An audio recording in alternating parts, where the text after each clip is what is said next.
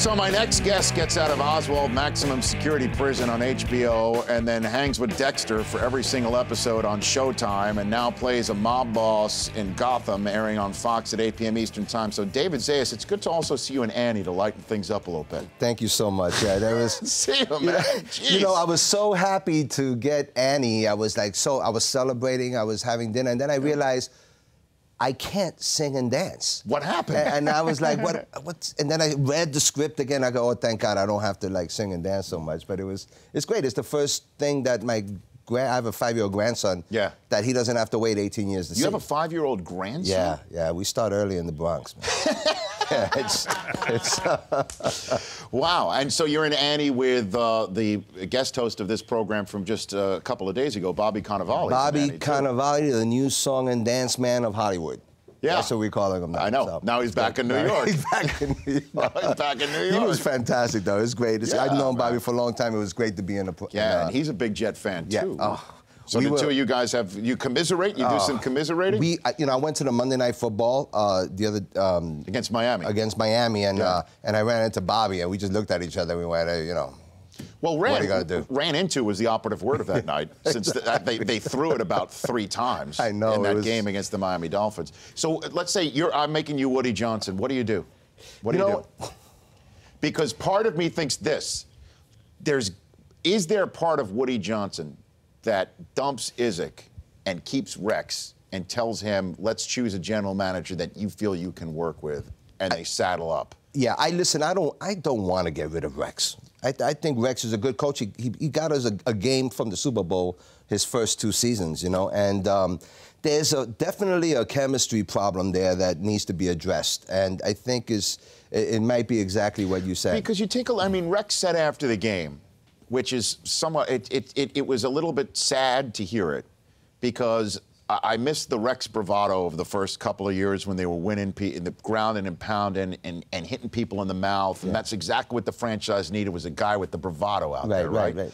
Him saying after the game, as they dropped to 3-12, Brady wouldn't say it, but we give him the toughest time. He says after losing to Brady for, I believe, a 9th time, or an 8th time in the 12 meetings regular season that they've had. And the thing is, it's true. You take a look at his passer rating on the road in his career, it hovers in the mid-70s.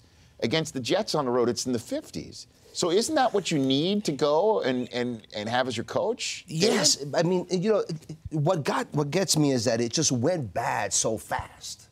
They were really good those first 2 years, and then all of a sudden something did not click, and it just went downhill so fast.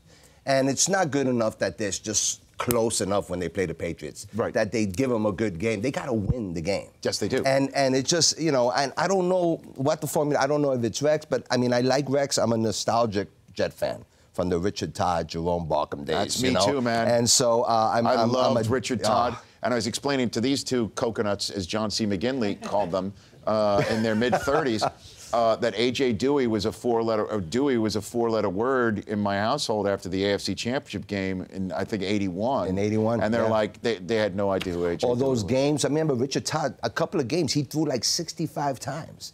For he completed 45 of them. I still have an '85 Wesley Walker jersey. Wow. With my name Richard Eisen stitched in the back, so when the laundry came back in my bunk at Camp Loconda and Trails End Camp, they knew whose it was. I still have that. It doesn't fit anymore. I don't think it would be very flattering. Remember, I seen Al Toon, how tall he was, how great a receiver he used to be. Yeah. And and the thing, we're talking about Odell Beckham, it's like, man, why the Jets could find a player like that? They didn't draft any wide receiver. It's the year of the wide receiver. They drafted one, I believe it was Ace Sanders, and he didn't do anything. Yeah, it's really, they need to find a better chemistry to get draft picks and and I don't know if Rex has, if that's his forte. I'm here with David Zayas. Go see Annie in theaters now. Gotham airing Mondays on Fox at 8 p.m. Eastern Time. That's the issue, too, Rex can handle the defensive side of the ball,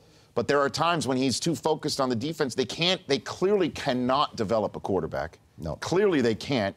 The question is how can they keep this defensive mind, this guru? He's awesome at it.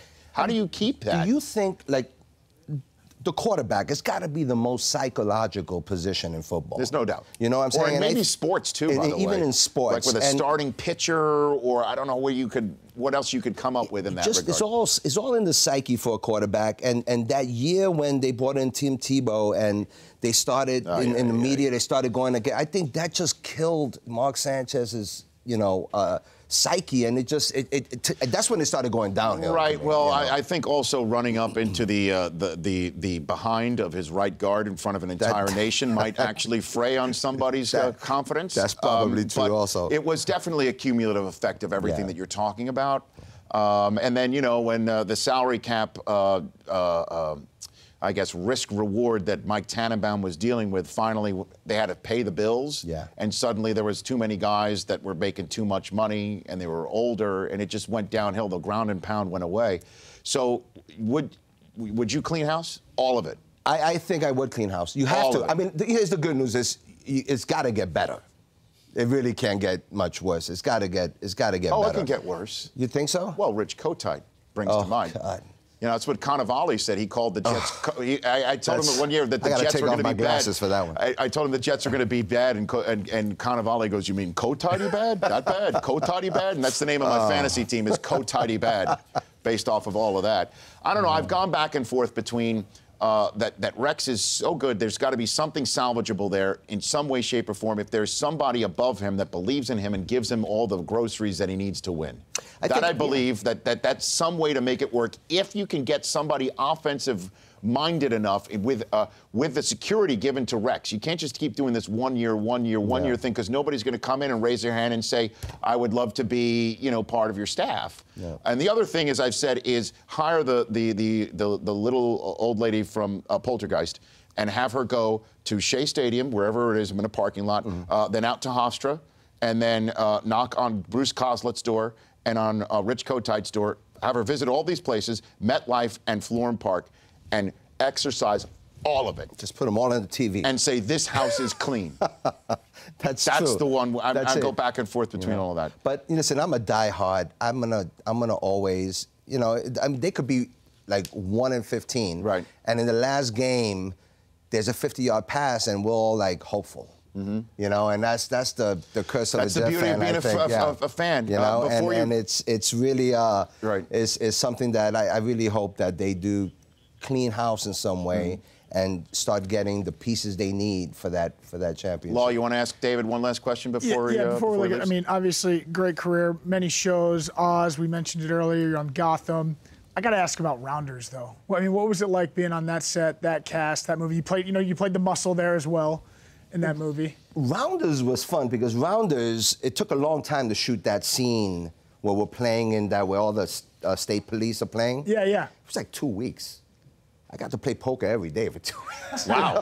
That's where I learned how to play poker. And it was like really a lot of fun. And it's one of my first gigs. I hadn't had too much experience in movies at that point. And so it was fun to watch these great, like Matt Damon and Ed Norton, and the director John Dahl directed a bunch of Dexters later on in the. Wow. And so it was really great. It was fun to. Good stuff. But if you notice, I'm the one trying to stop these guys from beating the hell out of those guys. So it was a lot of fun. At David Zayas 62, Annie in theaters now. Gotham on Mondays, 8 p.m. Eastern on Fox.